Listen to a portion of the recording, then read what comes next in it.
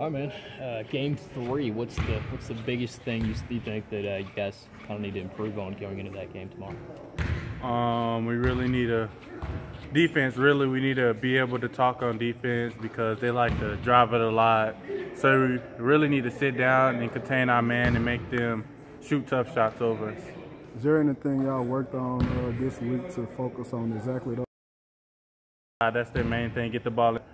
I don't think they're, but I feel like they have a place. It's kind of right now I'm more worried than the opponent. Really, you guys need to.